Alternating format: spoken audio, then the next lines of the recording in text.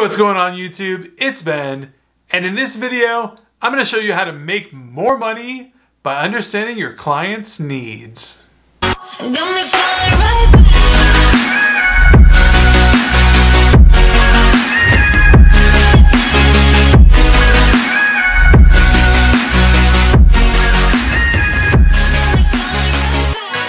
What's up YouTube family? Thank you guys so much for checking out my channel again. I know I've been on hiatus for like 3 or 4 days, so I apologize truly to all you loyal subscribers. By the way, if you're brand new to the channel, I talk about starting your own recruiting agency, business, entrepreneurship, all that kind of stuff. And if that interests you, which it probably does if you're on the channel to begin with, you should probably take a second and smash that red subscribe button right about now so we can get into the video about how to make more money by focusing on your client's needs. So check it out. Let's start real basic here. Every single human being has basic needs.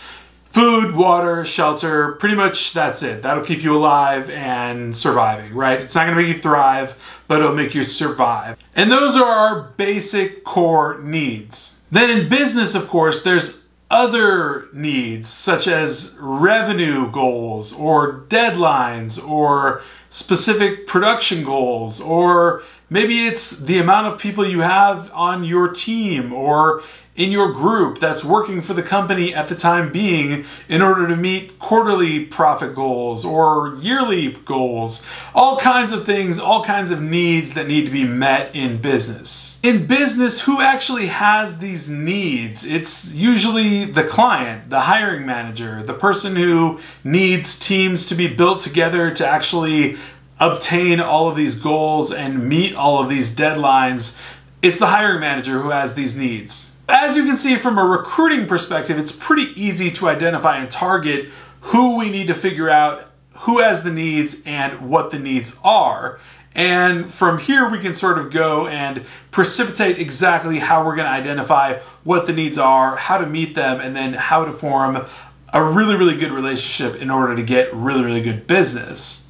On the flip side, if you are a candidate, meaning someone looking for a job, you want somewhere to call home as a workplace, that means that your need is a place to work, and that's what your motivation is. You want to find a place that you like working at, that you enjoy contributing to, and that aligns with your skill set. And so your motivation is to find that. The reason I say that is because client needs and candidate needs are pretty much the exact same thing.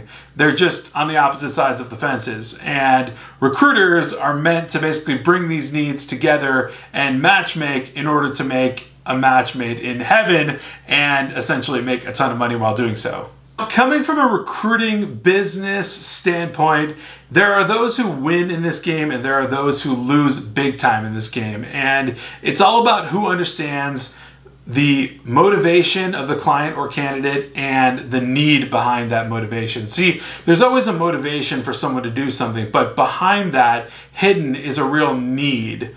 And it could be disguised as a want, but at the end of the day, it's a need. And so the psychology behind who wins and loses here is really who can recognize what that need actually is first and get to it first. And let me explain. Just by chance, have you ever considered walking a mile in your client's shoes?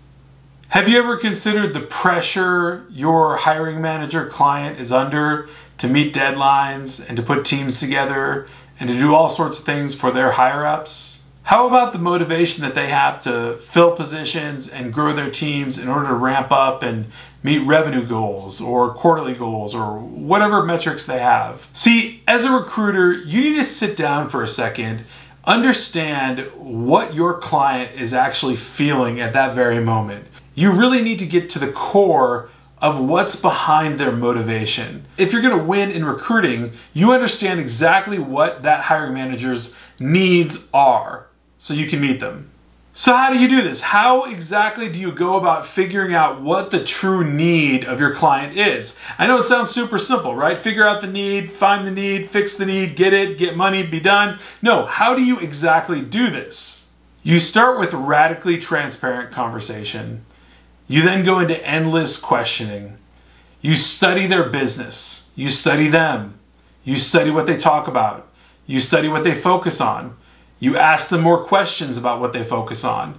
You figure out and dive deep exactly where their mind is at. If they're focusing on one thing, you follow that thing all the way down the rabbit hole until you understand exactly what they need. A lot of the times recruiters make this mistake. A lot of the times they think that, oh, I know exactly what they need and I'm going to bring them what they need and then they're going to be happy.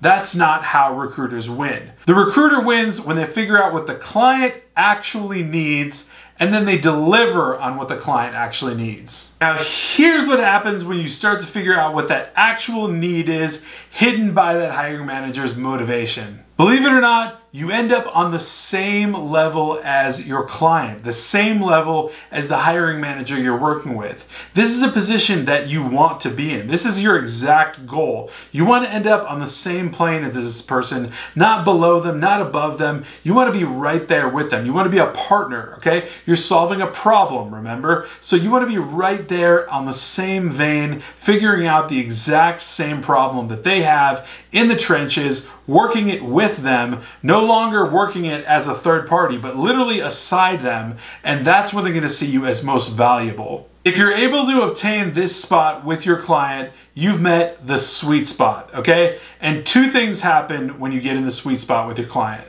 Number one, you're able to actually create the perfect search plan because you know exactly what their pain point is, what their need is, and exactly what type of candidates that they need. Now, number two, if you've done this properly, you no longer have a client, you have a friend.